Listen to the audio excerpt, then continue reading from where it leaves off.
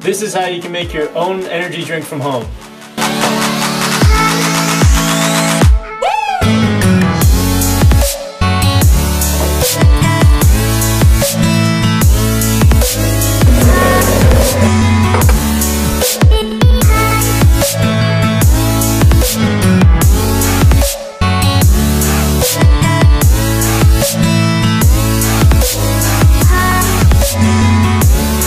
All right, let's go.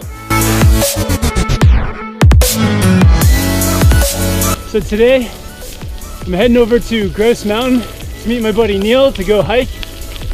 With snowboard season coming up, I've been obsessed with just training, getting my legs in shape.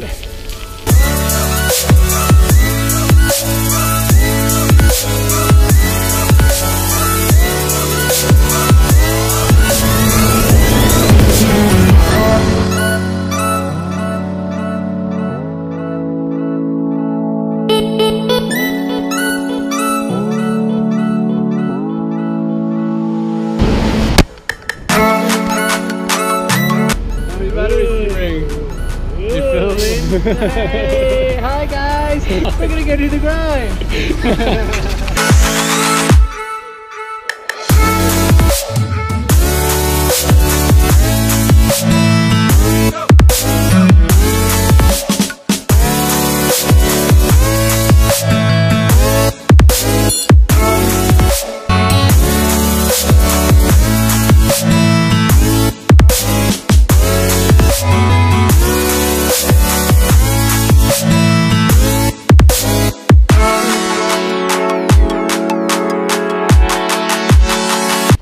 Whoa!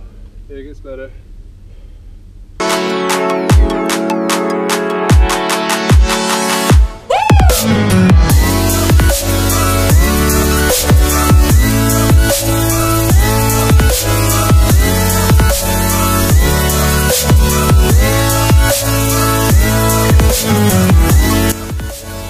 Keep on walking. Keep on watching the movie. It's for the video.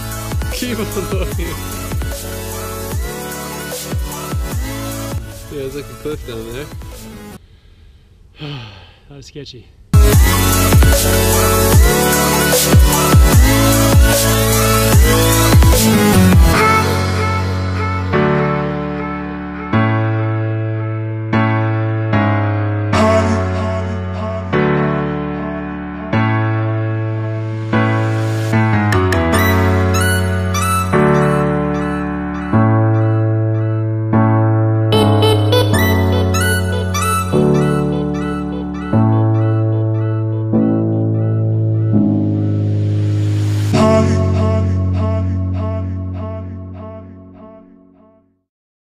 I just got back home and I thought it'd be a good time to answer some of your questions. All right, so Adam Austin asks, any advice on hitting bigger jumps? So one of the rules that I try to go by is maximum effort on minimal terrain. So if you're doing your maximum effort on a small jump, so you've got a few different tricks, you can do different grabs, stepping up in size is not going to be a problem, because you've already spent so much time learning and getting good at tricks on something smaller. So if you do the maximum effort on the most minimum terrain, then it's gonna be easy to step up in size. So if you feel like you're not confident going bigger, then you're probably not ready.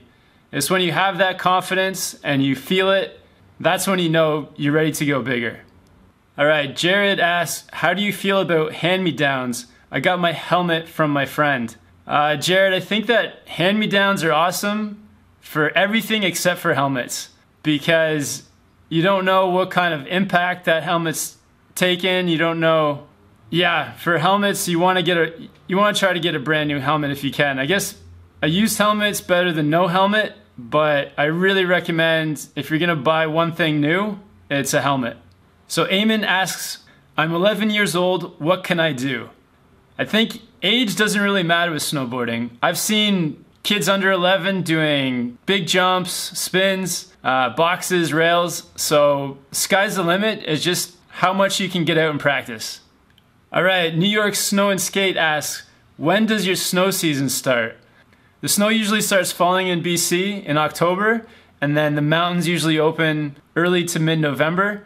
So fingers crossed we have a early season this year. All right, this is a good question.